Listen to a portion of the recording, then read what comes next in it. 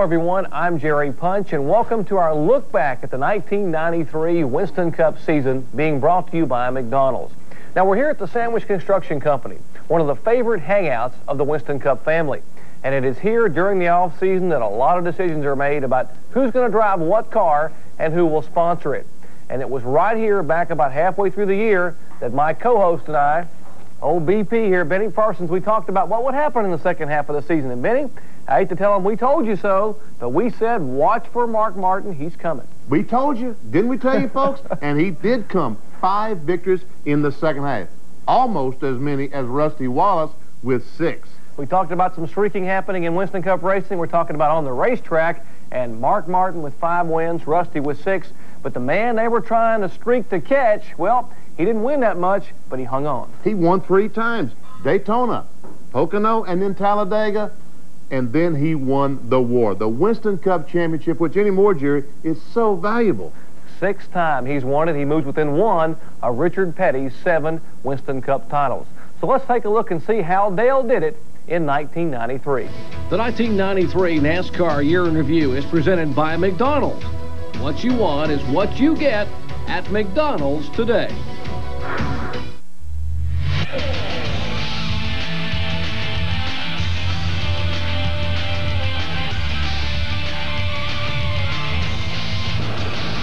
No, indeed. This was not what the Winston Cup stars wanted to see when they rolled into Richmond International Raceway yesterday. Hello, everyone. I'm Dave Despain. Welcome to Richmond, scene of the Pontiac Excitement 400 tomorrow. And guess what? NASCAR Today lets me hang out in the suites today, something I never get to do. This is the Sawyer family suite. Paul and his sons took this place from a little dirt bull ring, turned it into a motorsports palace. Unfortunately, the reason we're hanging out up here is because, as yet, there's not a whole lot going on out there on the racetrack. Snow moved into the Richmond area yesterday morning, stayed all day, no practice, no qualifying, no nothing, and that has a major effect on the shape of the weekend. For example, here's your pole sitter tomorrow. If the Winston Cup cars don't get qualified today, current car owner points will set the first 30 spots in the lineup. Dale Earnhardt leads those points. Give him the pole. Ford and Chevy front row. It's Mark Martin on the outside. Grissom will challenge his elders from 5th. There's Ricky Rudd, then last week's winner, Jeff Gordon, starting 7th, sharing the row with Michael Waltrip.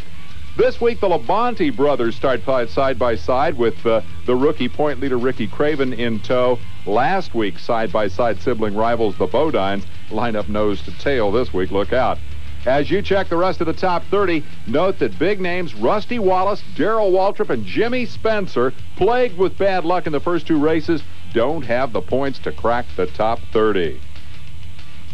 Now, Alan Bestwick shares my plush surroundings. He's here to make sure I've got the rest of this right. The next 4 starting spots are based on the earliest postmark on the entry blank, and the back 4 spots are provisionals as usual. Right. Now, NASCAR is still hoping to get that 1 time trial session in to set the whole field. Remember, this racetrack does have lights. We could stay here for quite a while today and get it done. You bet we got lights. We'll come back here September 9th for a big night Winston Cup race. Be there, be there. We've got Busch Grand National action scheduled for this afternoon. That is the first priority to get that race in. Forecast is improving during the day today, and good weather on tap for tomorrow. Let's hope that's the case. And let's talk about garage stuff. Rule change this week. Yeah, there was a rule change. The side door template for the Ford, the shape that the door has to conform to, was changed by NASCAR. They clipped the bottom off the template. You're looking at it right there. We talked with Ricky Rudd's crew chief, Bill Engel, to try and find out what that's supposed to accomplish. This is something Ford was asking for last year, really. And with the runs that we've had to this point, maybe NASCAR felt like, well, we need to do a little something that they wanted before and let them try that and see how it goes. So it should put a little more downforce in the cars to make them a little more competitive in the middle of the corner, and that's where we seem to be getting beat the most. Now, Dave, a lot of the Fords don't even have the new door on them. Here at Richmond, it's not a very big deal on a short track, but next week at Atlanta, this is supposed to help the downforce on a Ford. They'll all have it on. Downforce is supposed to be the strong suit of the Chevys. We'll hear a lot about that next week. Going to hear a lot more from this guy before this half hour is out, but right now I want to hear from my favorite Richmond weatherman. Yesterday, in the snow, Junie Dunleavy, who's been a car owner 100 years and lives right here in Richmond, talked about his philosophy on the forecast. Well, you know, you're always listening to them complain about the weather and all, and how they would change it if they could do it. Well, up at Dover a few years ago, we had Dick Brooks driving. We were running real good up there, and it started raining, and the halfway point had gone by, and we had a pretty good finish there, but I got a little greedy and said a little prayer and got the Lord to stop it from raining, and we went back to racing. And we blew the mold and backed it in the wall. So from that day to this day, I have never, ever complained about the weather. I like that guy a lot. All that bad weather yesterday allowed lots of time for bench racing, and a hot topic of conversation was the allegation that NASCAR occasionally picks a team it wants to win a race, then looks the other way while that team cheats. We're going to dig right into that when NASCAR Today continues. NASCAR Today is brought to you by the 1994 NASCAR Year in Review. To order your copy, call 1-800-71-NASCAR. We're back and ready to deal with this week's hot potato, the allegation that NASCAR sometimes condones cheating. For years, we've heard it whispered. Richard Petty won his 200th race with an oversized motor that then President Reagan was looking on while NASCAR was looking the other way. More recently, that NASCAR gave Jimmy Spencer a less restrictive restrictor plate for last summer's winning runs at Talladega and Daytona. And finally, the oft-repeated theory that NASCAR inspectors let Jeff Gordon race an underweight car to victory in the Brickyard 400.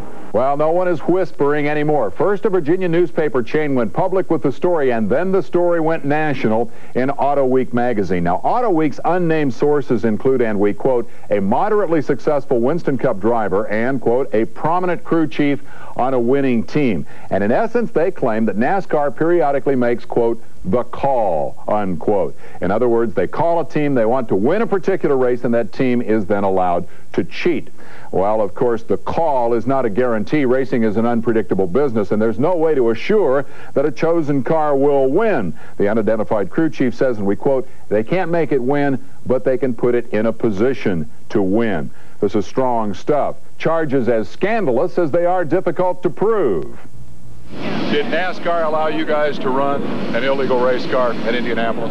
No, and I'm much calmer answering this than I was last week. And it's really a shame because we have a great sport, and with so many good things happening in our sport, it's such a shame that they choose to write about something like that they can't substantiate. No one steps up and say what kind of information. You know, it's all speculation. And if they were at Rockingham last week and saw NASCAR disassemble our car after the race, they would know that they definitely aren't doing things like that. All right, how about the legality of Richard Petty's 84 Firecracker motor? Buddy Parrott was the crew chief.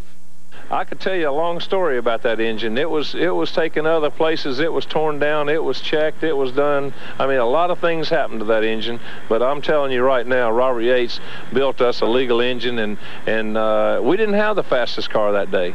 Richard Petty was the smartest driver. If we miss something, it's certainly not on purpose. It's because it got by us.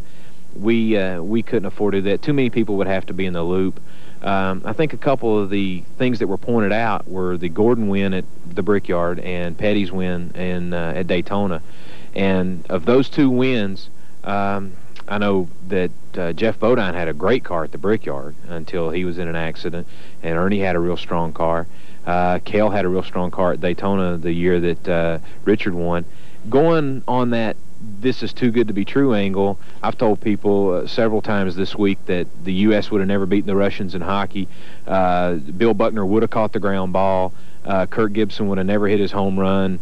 Villanova and NC State would have never won their championships. I mean, things like that happen, and they happen out here too, just like in other sports. And it's tough when you work and those kinds of things are said, but you know that's part of it. With that, two more questions. Of course not. Does denying an allegation mean it is necessarily false? Well, if that were the case, we wouldn't need courts, would we? Fortunately, this is not a court case. Racing doesn't need that. But what we're left with is allegations and denials, and no proof. No proof. So you have to decide who you choose to believe. Now another who do you choose to believe story involving the company that runs Charlotte and Atlanta Motor Speedways. You know by now that owner Bruton Smith has put Speedway Motorsports on the New York Stock Exchange, offering shares to investors. Now, this is the Wall Street Journal, which this week voiced some reservations about this stock offering. The market analysts reminding potential investors, one, that Bruton's going to keep 76% of this company. Two, that the guy has previously been involved in a racetrack bankruptcy and a failed savings and loan. Three, he has a previous IRS conviction. And four, he was successfully sued 10 years ago by another group of unhappy racetrack investors. So what did the new investors decide to do? Who did they choose to believe? The answer is they ponied up $75 million this week and bought up all of Mr. Smith's stock. And Bruton, in turn, went on to announce the location for his proposed new racetrack in Dallas. That's going to be at Ross Perot Jr.'s Alliance Development north of the Metroplex. That's the where. Now we're anxious to see when this racetrack will actually be built. With that, we move on. Next up, the kids are all right. It's been a great couple of races for rising stars in Winston Cup, and we'll hear from a couple of them right after the break.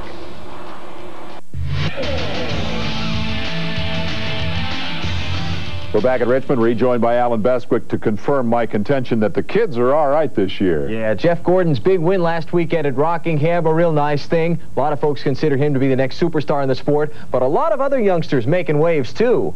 Take a look at the top 5 in NASCAR Winston Cup points. Down there in 5th spot, Steve Grissom. Steve, did you expect this kind of success this early? Well, it's kind of what we'd hoped to do. To say that we'd necessarily expected it, I don't know that you can say that. But then again, on the other hand, these guys on Diamond Ridge Motorsports team have been working super hard. And Monte Carlos, they work great. Buddy Parrott coming over, he's really got the guys together, pumped up, working hard. So all the right things are happening. So if that's taking place, then you're supposed to run good. A lot of folks want to give Grissom's credit to Buddy Parrott, his new crew chief. But Buddy says a lot of it's the guy behind the wheel. The guy's unbelievable. You know, he knows when to put his nose in the place that's supposed to be, and he also knows when to back up. I think that was the key to winning the '93 championship. That you know, this is the kind of a driver you want right now. I mean, it's a perfect situation. Grissom says when Buddy Parrott talks, he commands attention. I mean, when he walks out in the shop, it's kind of like E.F. Hutton speaks, and, you know, everybody listens. Now looking at the second 5 in points, there's Jeff Gordon and Ward Burton, who says he's got the team to get him where Gordon went last week. I think this group right here, if we can capitalize on the times that we do run well and finish those races, that we can win a race this year, and that's my goal. Just outside the top 10, number 18, Bobby Labonte. If not for this spin with 15 laps to go, running in the top 5 at Daytona, Labonte would be in the top 5 in points. You know, a lot of people said something had to break, and I said, well, I do know one thing. I spun out. I mean, I spun out. Whether we find anything broke or not, I doubt it, and I don't really care to. But I know I learned a lot that day, and probably should have took a little bit easier towards the end of the race. And hopefully it kind of showed last Sunday I was a little, you know, got a little bit better. At least I did it and kept going. At least I spun out and kept going. Labonte recovered from last week's spin out to finish second at Rockingham behind fellow young star Jeff Gordon.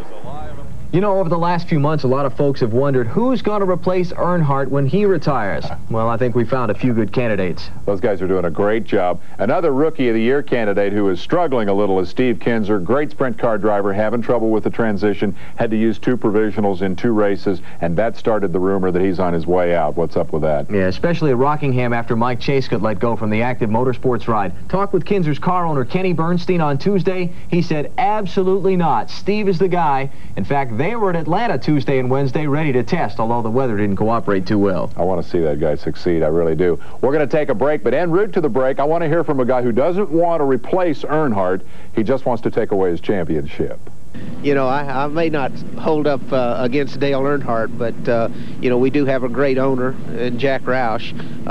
Steve Mill is the best crew chief in the business for me. No question about that. And I've got a great bunch of guys who are ready for 1995. We've had a great bunch of guys before, but we've never been as ready as we are for 95. So I feel real good about that. And, you know, if we can hang together, maybe we'll have something for them.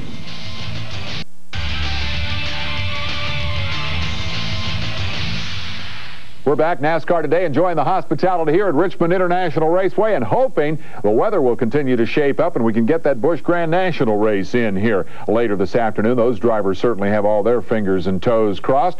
Thus far, 2 races and 2 big stories in that division. Chad Little and engines that go boom. Rockingham, 10 cars fall out of the Goodwrench 200 after engine failures. There are some kinks to be worked out of the new 9-to-1 motors for a couple of reasons. First, Elton Sawyer says all the 9-to-1 engines that have been around have been pulling much lighter race cars. The engine builders have some experience in the past with 9-to-1 engines, but they were in 2,700-pound cars, and now we're in 3,300-pound cars. So I think that's the big difference that we're going to have to work with, and maybe build the bottom ends of these things a little bit more bulletproof. In trying to develop the 9-to-1 engine, some teams have run into a shortage of parts. You know, I'm just a little bit worried that maybe in whoever's situation that we might have got a little ahead of schedule, because the truck series starting with 9-to-1s, and all the Busch cars going to 9-to-1s, there just wasn't enough parts around. So, but I'm sure, I know in Chevrolet's part, they're working hard to remedy that problem.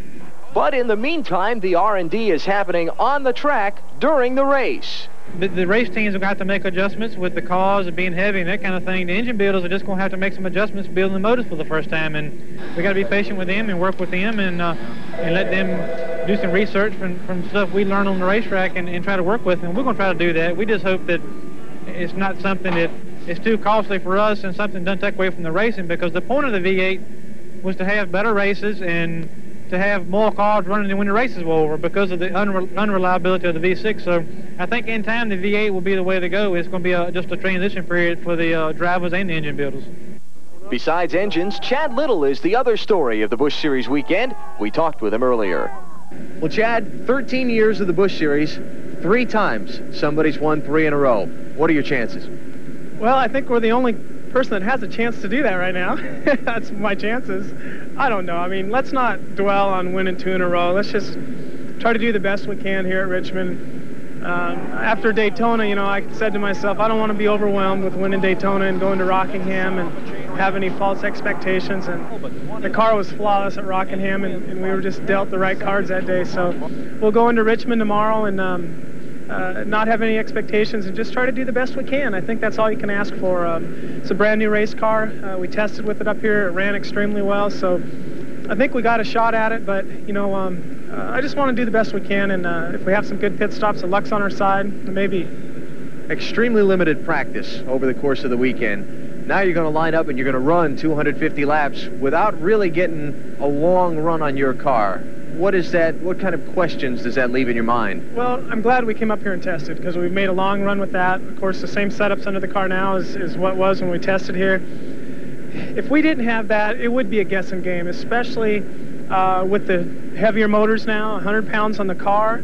It'd be a big guess. So I think that's in our favor. That I don't know how many Busch teams had a chance to come up here and test, but we thought we had a good test here, and we have the same setup that we tested with. So we don't really have a question as far as that goes. The way the car sits right now is the way we'll start the race. Chad Little trying to join some pretty famous company to win 3 Busch Series events in a row. All right, thanks, guys. Good luck, Chad. I am the eternal optimist. I always believe the race is going to run, and I want to take a look at the starting lineup for this afternoon's Busch Grand National Race.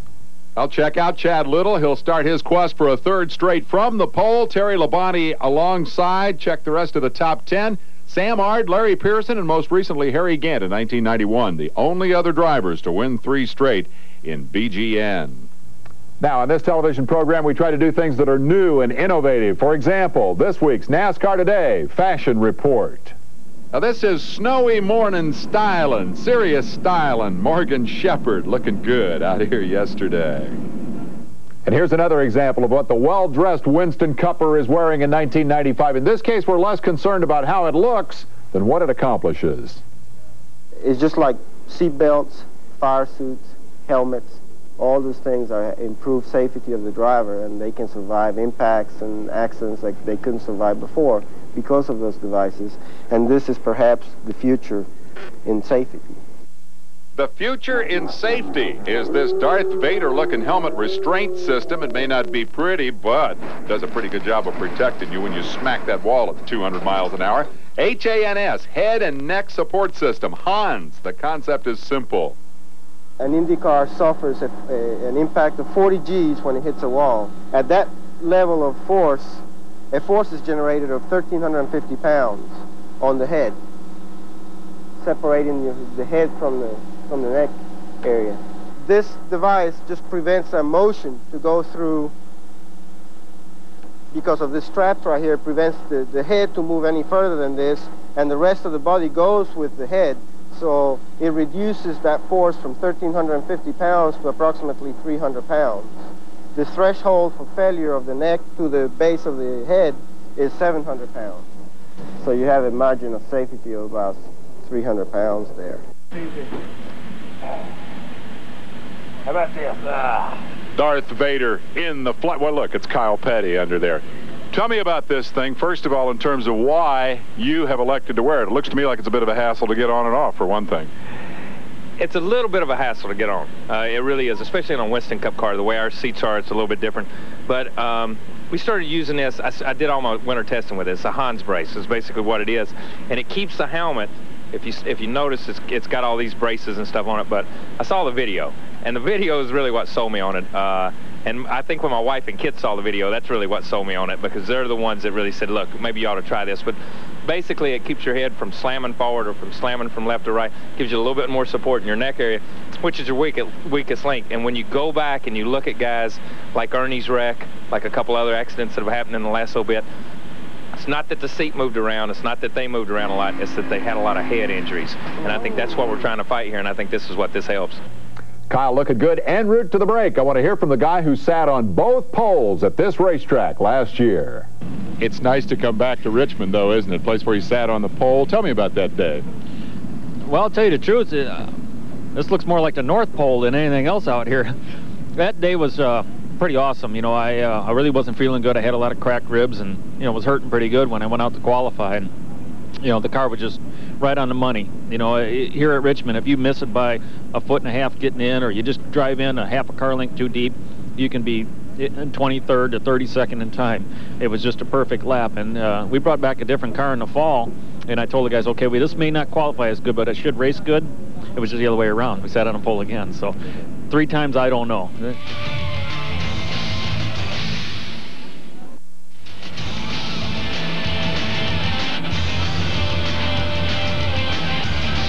We're back as usual with about a minute to go. Any last-minute scoop? Jeff Gordon to announce a deal today that Coca-Cola will be an associate sponsor on his team the rest of the year. What about the hot rumor that Dale Earnhardt will drive the Indy 500? Hey, I went straight to the source. Do you think I'll ever run Indy? I don't know. Rumors going around. You know that? What's all the rumors? Who's starting them rumors? What kind of rumors? What have you been hearing? I don't know. Said I've had an offer to drive Indy.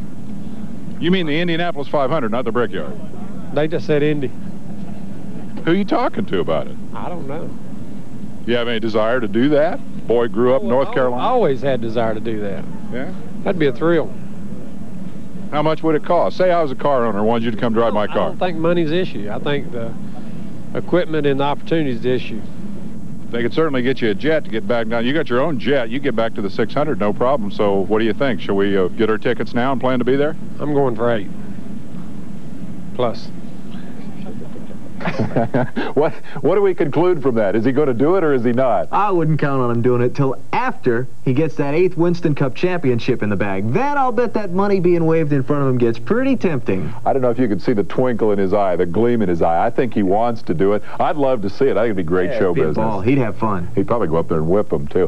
One thing I like about it, it leaves open the possibility that we can come back here next year to Richmond International Raceway and rehash that same rumor, Earnhardt to go to the 500. Thank you. Fun as always. Alan Bestwick, Dave Despain, fresh out of time, but we'd love to hear from you. Drop us a line, NASCAR Today, P.O. Box 5774, Athens, Georgia, 30604. Tell us what you like and what you don't and who your favorite driver is. Next week, we go to Atlanta Motor Speedway, 500 miles on the High Bank mile and a half. It'll be a hoot, and we'll be there live 11 o'clock Saturday morning. We'll see you next week.